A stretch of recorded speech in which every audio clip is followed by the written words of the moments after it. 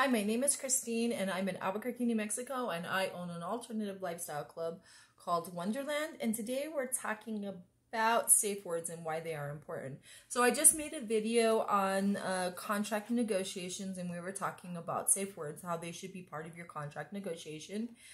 And we want to make sure that people understand why it's important to use a safe word and what kind of safe words should you use. So by all means, you can create any safe word you want, but universally, the reason why we use the red, yellow, green is because it is the most common thing that almost everybody in the world knows. So almost anywhere that you would go where there are cars, there are traffic lights. And almost every single time that there are traffic lights, it's the red, yellow, and green system. Red meaning to stop, yellow meaning to proceed with caution or to clear the intersection, and green meaning to go. Unfortunately, it is one of the most common and least understood aspects of the kink world. No. Whatever, BDSM, whatever. So when you're talking about kinky play, you should be talking about safe, sane, and consensual. And you should be talking about safe words and why they're important and the different ways that they should be used in play. Okay?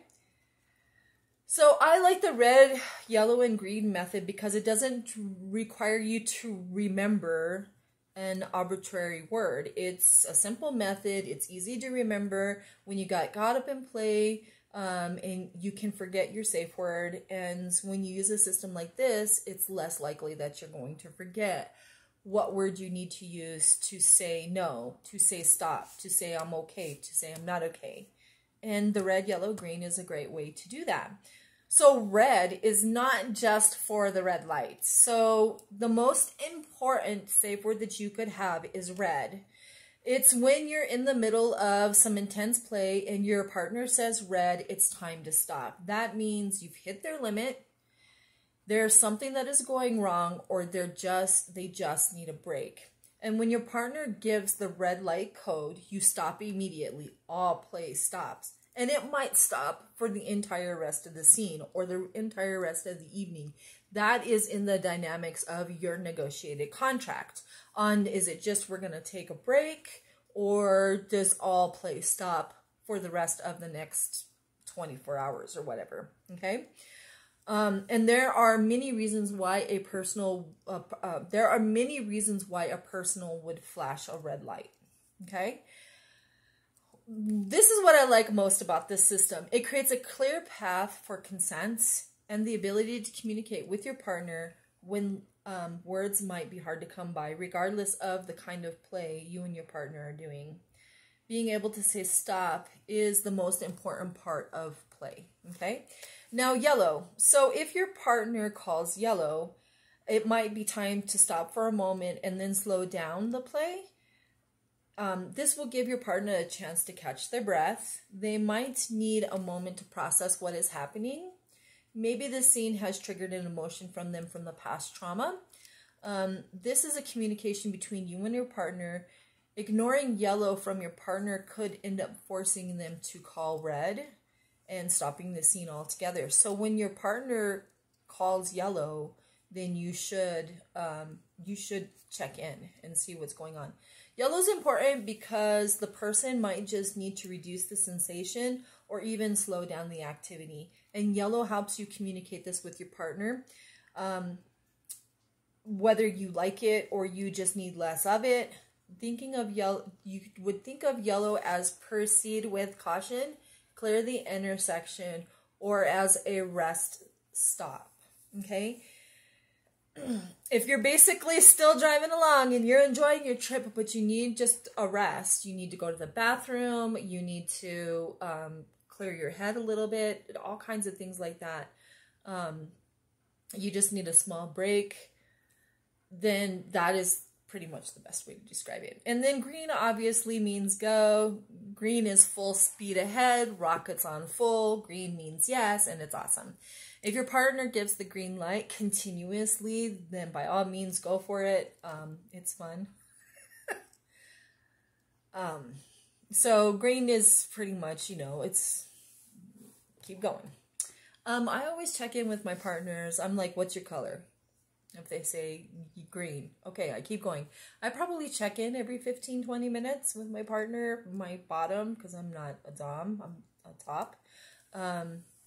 But I really like to be like, what's your color? What's your color? What's your color? If they don't call it, I will ask them what their color is. That's all part of care, aftercare or pre-care or during care. I feel that this system is the best, the red, yellow, and green, because everybody understands the red, yellow, and green light means, and because communication is so important when kink-related play, it's really a keep it simple, stupid. Don't make it harder than it actually has to be. People overcomplicate a safe word process. They use words, some system, encryption, decoding. People try to use a safe word to keep their submissive. They just do all kinds of things. It's dangerous when you do this. When you try to make it hard for the submissive to have a safe word, like pineapple. That's not a good safe word. First of all, if you're all fuzzy and cloudy and you're trying to search for that safe word, it's going to be hard to find pineapple as, is it yellow? Is it green? Is it red? Does pineapple mean stop or proceed with caution? Which one is it? What is it for? So we can just always revert back to red, yellow, and green because we all know it. Because we all should be 21 at this point or 18, and we should all have our driver's license or at least know how the system works. Safe words are a way to communicate when your brain isn't always fully engaged. With the flood of endorphins from the intense play can short circuit the brain. And, you know, not having to like really recall what your safe word was supposed to be, it's so much easier. Safe words allow your partners to give further consent or to remove consent. It doesn't matter where you play. Your partner may say no at any time, but the problem is that you can get misconstrued when you say no, stop, or no go, or, you know, if you're using a negative and a positive word all at the same time, or you're saying, no, it's okay, I'm good, keep going, no, stop, wait, yes, no, you know, it can go back and forth like that. And that's why we have those safe words, is to keep it from going back and forth like that, or being confused on what they're actually saying. Are they saying no, like, no, like that's a good thing, like, no, you know, it's confusing. It can be confusing.